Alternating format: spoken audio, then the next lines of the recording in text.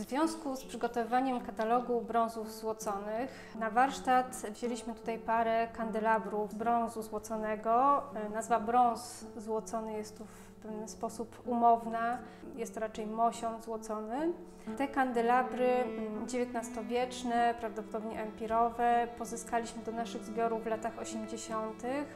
XX wieku. I teraz nadarzyła się okazja, żeby zaglądnąć nie tylko do środka tych świeczników, ale też sprawdzić, z jak wielu elementów się składają, czy wszystkie elementy są oryginalne, w jaki sposób zostały wykonane.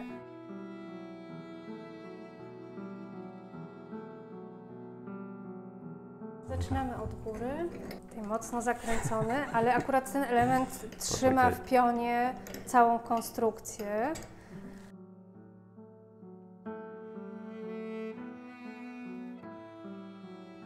Tutaj właśnie mamy profitki, które były przymocowane do tej obręczy z 5 łabędziami i faktycznie okazuje się, że jedne elementy są bardziej tak subtelnie cyzelowane, a inne no, znacznie gorzej. Czyli tak, to już jest odlew po prostu wtórny, odciśnięty z oryginału, ale nawet niezbyt dokładnie wycyzelowany, przygotowany. Tak nawet można odczuć w samej wadze tych elementów, że się różnią, że te dorabiane jednak są cięższe, prawda? Mhm. Tu możemy pokazać też bliżej, że będzie mają takie fikuśne ogony, rybie ogony, właściwie podzielone na dwie części. Jedna idzie w dół, druga do góry i taka obręcz właśnie z samymi ramionami była nakładana na trzpień, który zaczyna się nam tutaj pojawiać, który będzie spajał całą konstrukcję aż do samego dołu.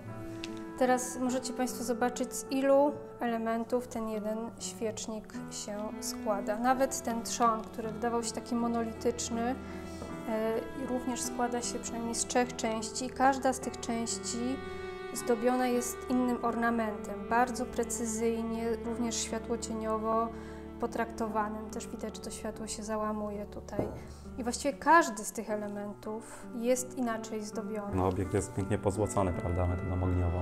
Jest wyposzczególnione polery, maty. Powierzchnia jest zgroszkowana, która nadaje jeszcze lepszy efekt matu.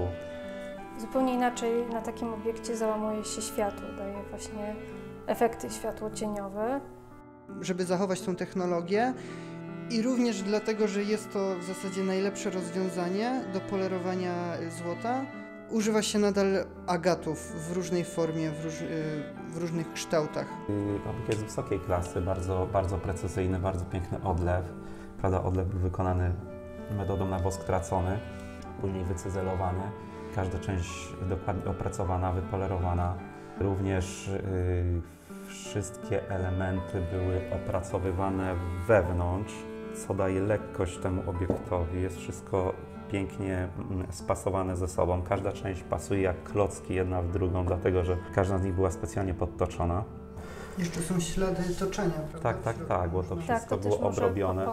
Pokażmy Państwu. Są ewidentnie ślady w miejscach takich niewidocznych, w miejscach technicznych, ślady jeszcze po toczeniu danego elementu. Tak, wszystko jest cienkościenne, przez co nie jest ciężkie.